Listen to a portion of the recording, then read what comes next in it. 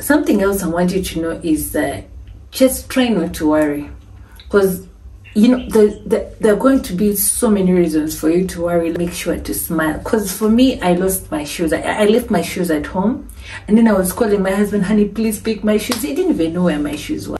And then also my sister calls me in the morning, is like, one dress for the maids is missing, and I'm like, yo. But you guys, I was so determined not to worry, and believe me, it all, you know, came through for me.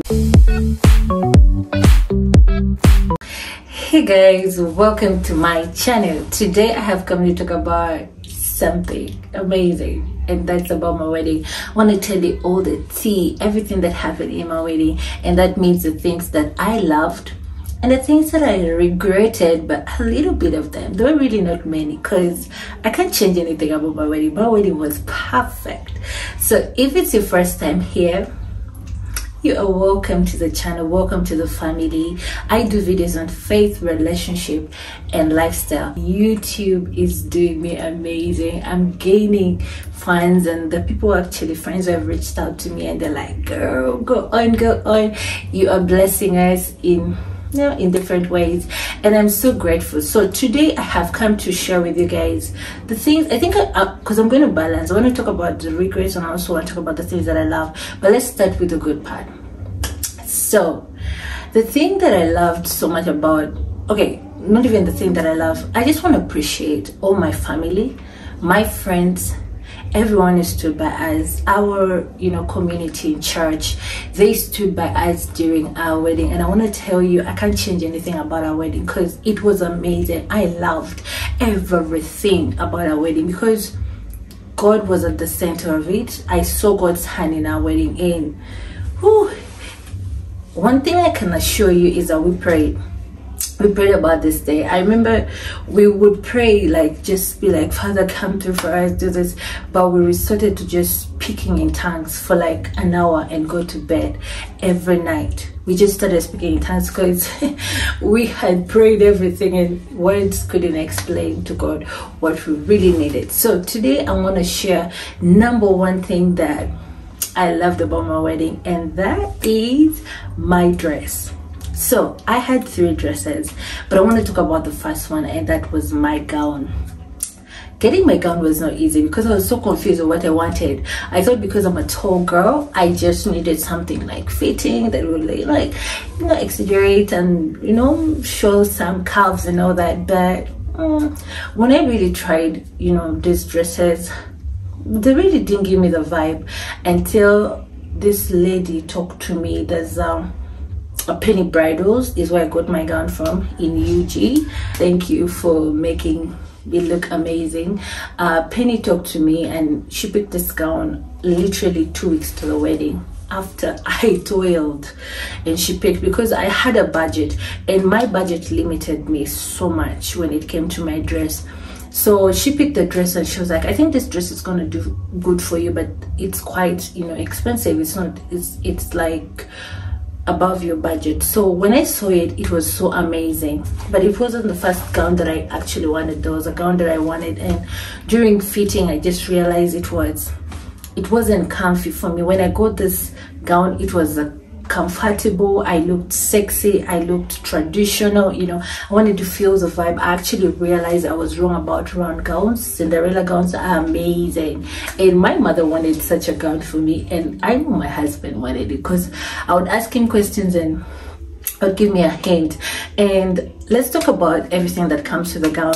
The shoes, I got comfy shoes. My shoes were really flat, because I'm tall. I don't want to be taller than my husband. My shoes were comfy. My jewelry was simple. I just got myself earrings, a watch, and I got some bling. I don't want to tell you how I got it, but yes, I looked so amazing. And then my second dress, because I wanted a fitting dress at the beginning, I just made myself, you know, a cute, you know, fitting dress for cutting the cake, and it was also beautiful. And then my changing dress was gold in color.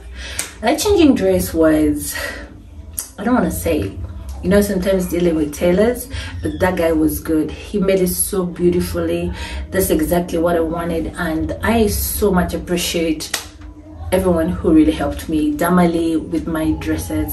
And believe me, the first thing that people look art is your gown. The lady, it's your day. You know, they don't even care about the man. It is you. So make sure you look amazing. Secondly, let's talk about my hair and makeup. I love my hair and my makeup. Nessa, you really did a good job. Not only did she like do the good beating, she also came early. She and her team really came early and you know, worked on us on time. There was nothing like hurrying, and she really did good work. Maybe the only challenge that I had was like she was doing the makeup and going back, and I needed maybe some makeup, a touch up, you know, for the reception. But she was like, no, my makeup was so good. And yes, it really kept me, you know, I went through with that makeup till the reception and everything, though I got some girl to just change my lipstick and all that. But she really did good she did good work. My hair really looked amazing, and girl, as you can see, I really looked fantabulous. That makeup really did me good, because I went to someone, I'm really sorry to do this, to do makeup. And sweetie, do trials. Don't just rush into a person to do your makeup. Go do a trial. Let them beat your face first before you actually pay them or consider them. Because someone did my makeup and literally changed me, and I wanted to stay natural. I didn't want to look different in my wedding, and that's what Vanessa did. But trials are good. Of course, you pay like 50, 60 sometimes, and sometimes do your trials if you have like a pre-wedding shoot, so that it can also like help you to see how you look on camera. Let's talk about the photographers. Oh my god. So I did photos with ES photographers. He is amazing, and one thing I can assure you is that I don't regret ever using this guy. He is so welcoming, he is kind, his team was so amazing. You know, it helped me with, you know, locating where, you know, the best place to take pictures from. But just, you know, he made the atmosphere so easy. You know, do this, do that. I was just like, like, girl, like it was family. But it all happened because we had a pre-wedding shoot with him. I just advise you, like, if before you even, you know, like, get a photographer, part with some money, and also do a pre-wedding shoot with that guy, because it helps you know what their work is all about, and also you guys build a rapport, a friendship, so that at the day of the wedding you guys are like cool, you know your person, you know, you just get each other. So that's what really happened for me. My photographer was so amazing. Yeah, like when you want good pictures, you have to part with some money, because UG, makeup and photography are very expensive. That's one thing I can assure you, but for me, they're really worth it. And then I want to talk also about guys, my service providers, my vendors were amazing. I just want to say that generally. When I talk about the cake was yummy. Oh my god. The person who made my cake, and I loved it, all the flavors, everything, and she was on time. She was right there with us throughout the whole journey. Let's talk about the food. So what we did with our food, we didn't like go to a hotel. We went to hotels when we were looking for a reception, but it's like you have to buy their food, and we didn't want that because it limits. Even when they are serving, it limits your guests. So we went and we got this amazing man. Someone told us about him. You just buy your food and then give him to, you know, to prepare, and pay him for that service. Guys, people ate in our wedding. Some of my husband's friends were not around, and the guys, because for them they work even weekdays, they came and ate. That's how much food we had. And yo, it was so amazing, just because those are the most important. Like, food is very, people forget everything, but food people will not forget food in your function. And then let's talk about the decor. Decor was amazing. It was really, really amazing. I loved everything that I wanted. I got it. Yeah, maybe that's the wrong way that board they put was, you know, small. It was really hard for us to, you know, dance. Me and Happy, my gown was all over the place, but deco was on point. I loved it. Everything that I wanted. My money did their job. What else can I say? I loved my girls. I love the, you know, when it comes to groomsmen and bridesmaid, always you're gonna have like fallouts, because, but I loved them. I had my sister, I had my sister-in-law, and I had my 3 amazing friends. and my husband had it, so his brothers, literally most of the guys there were his brothers and his friend, I think 2 of his best friends too. So we kind of blended, and they were so amazing. They were there first and we had an amazing day. So what are the things that I regret in our wedding? So the number one thing that I regretted was we delayed to get a church. Not really that we delayed. The thing was, we already knew where we wanted to wed from, and that was where we worship from, our church, Embassy of God. But then, you know, parents, you know, wedding, sometimes you think your wedding is just your wedding. No, even the parents are involved, and they wanted us to do our wedding in Anglican church. But then that means we are delayed to book. So when we went to book, there was already a couple that had booked, you know, the time that we wanted. So we had to, like, you know, push back, or like, you know, book the morning sessions. And that means we had our wedding like around 9. By 9 I should have been in church. By 11, by midday done, because that wedding was starting from midday. I don't know what time they were ending. So that means I didn't really get to do, like, you know, pics in the morning. I didn't do like so much pictures, like the dance, you know, the things that we want as girls when you're coming down. And though I actually even wanted to take pictures with my husband in the morning, just to avoid maybe, like, you know, time wasted. But it's even good in I didn't, because he got to see me for the first time. His face was like, I don't know, his reaction was, I don't know how he reacted, but I know he was happy. He kept on telling me, God, I was bursting inside.